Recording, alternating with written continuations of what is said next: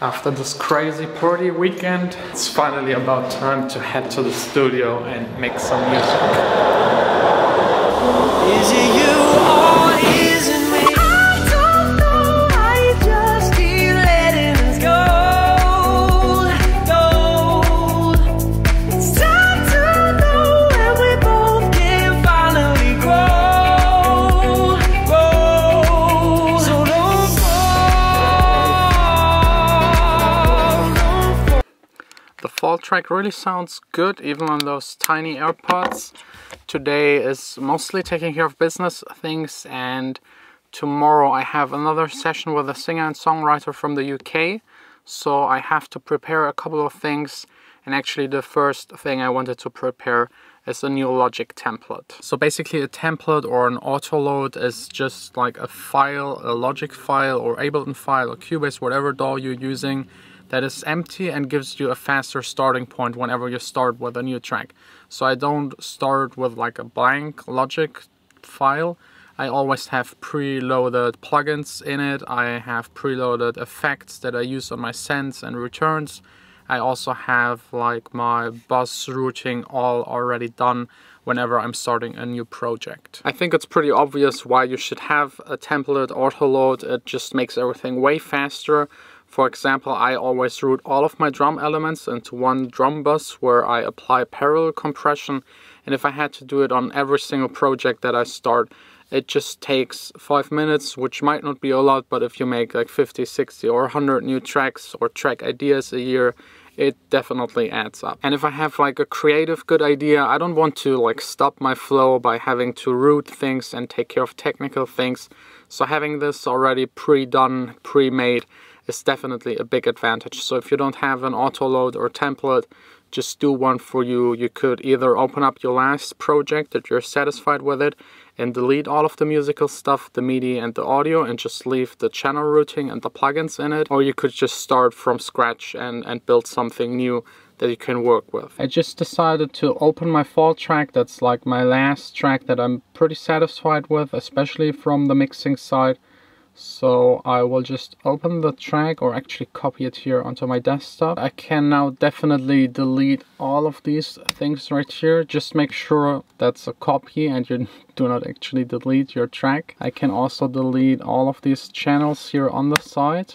And also the drum MIDI parts can be deleted. I will also get rid of the markers here on the top that I've set to know where the chorus is, pre-chorus and all the other parts, because that's something I have to do individually for each and every track. Also making it shorter, because I usually start working just in a 4, 8 or 16 bar loop. So these 6 folders here will stay at the top. The first one is the sidechain kick trigger. It just has the Geist drum sequencer on top of it with a 4 to the floor kick. It is really just there to trigger everything. The second one is actually a folder, and within this folder you have the kick, the top kick, clap or snare, and a hi-hat. That's usually what I go for with 4 to the floor house tracks, so this can definitely stay.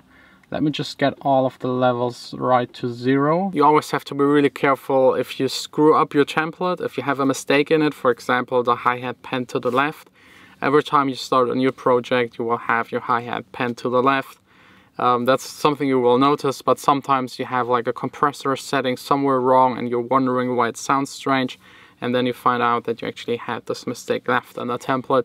So be careful, test your template and make sure there's nothing weird left in it. By the way, if you're wondering why I have this folder for my drum stuff, I have like on channel 3 the Geist, and all of the separate pads in here are routed to the different channels here in Logic. So I'm just using one instance of Geist and it's routing it so that I can, for example, EQ the top kick or the snare separately with the Logic plugins without having to do it here in Geist, because the EQ in Geist is pretty basic, and this way I have way more control and I don't use that much CPU. Otherwise I would have to load Geist into each and every channel and just have one element in it, and it's just a big CPU waste. Another advantage of having this folder and the drum stuff within it is that I can apply my parallel compression to all of the drum elements at once.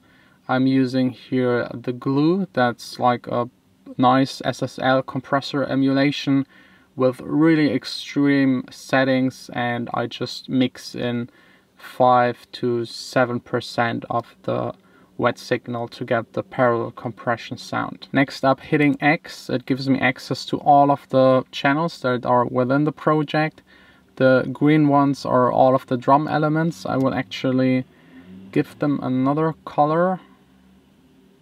I think blue is good for drums. The sidechain channel gets lighter blue. And now getting rid of all of the plugins that are left from the fall track. I don't need the neutron on here. I don't need this EQ here. I will get rid of all of the EQ settings and all of the sample delays that I used. And also getting rid of all of the send effects, because this also varies on the project. The rest of the channels that you can see here are effect channels that I've pre-set up. The first one is a reverb. I'm using here the Valhalla Vintage Verb. It has just 40 milliseconds of decay time.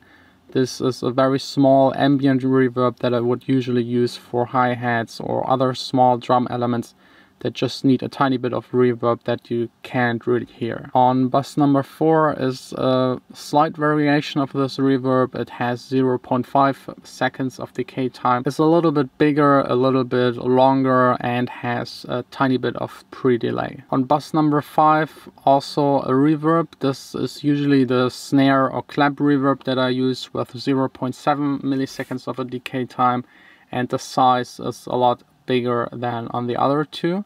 I think this reverb really sounds natural and fits to most claps and snares that I use. I also have on here from the project a sidechain compressor to trigger the sidechain on the reverb.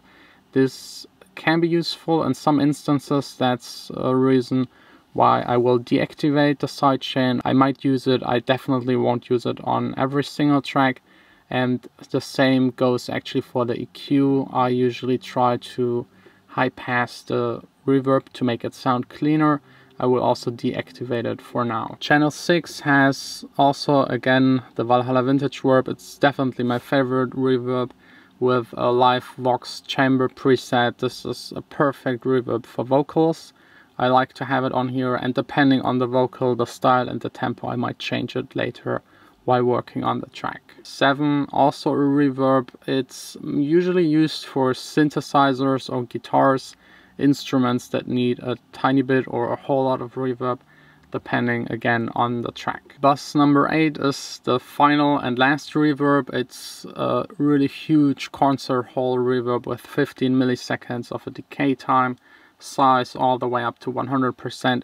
I use this on effect sounds, white noises, rising stuff, and everything that just needs a very long reverb tail.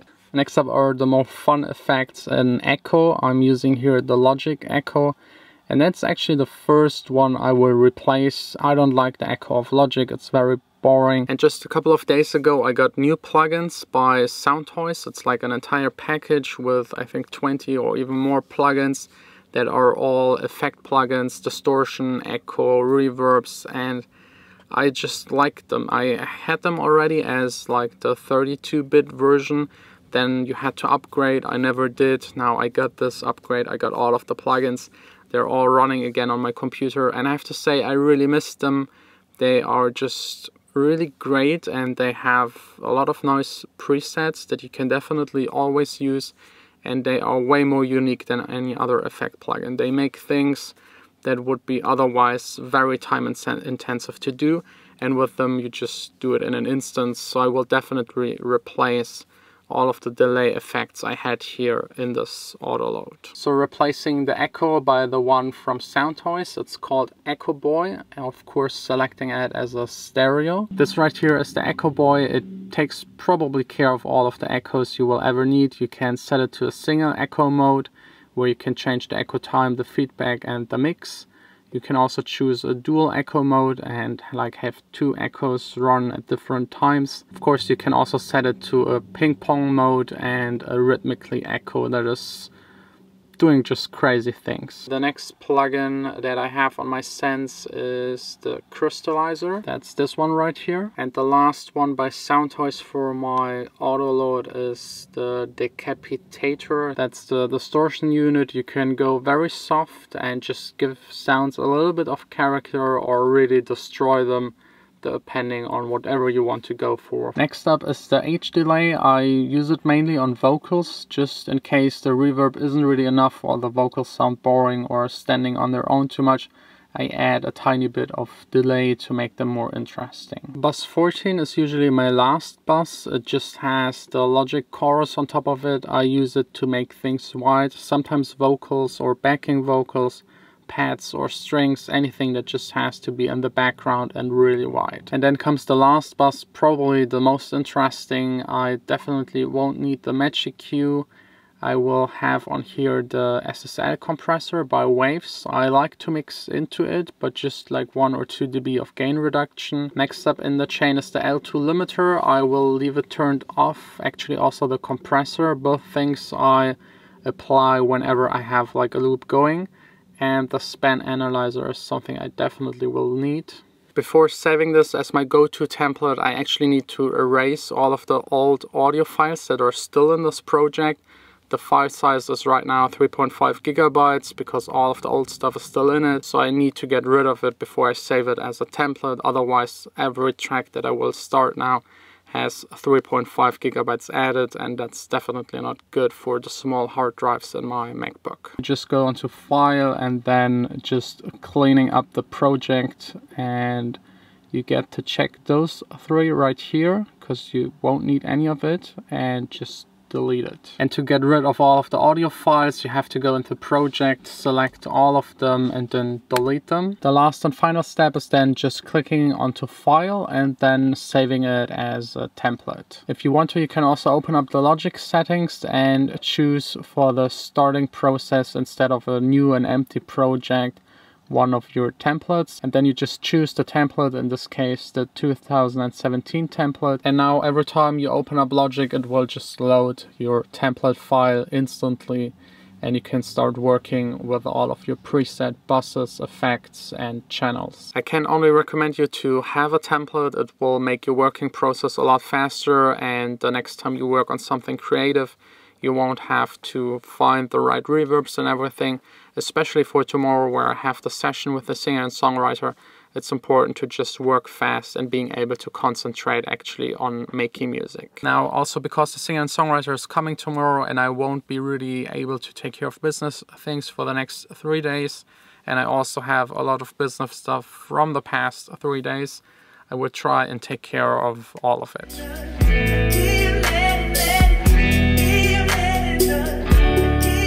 All done with the boring business stuff. Now comes the giveaway of the headphones. I already announced the winner yesterday. Just need to pack it up and send it to Nitra, wherever this is.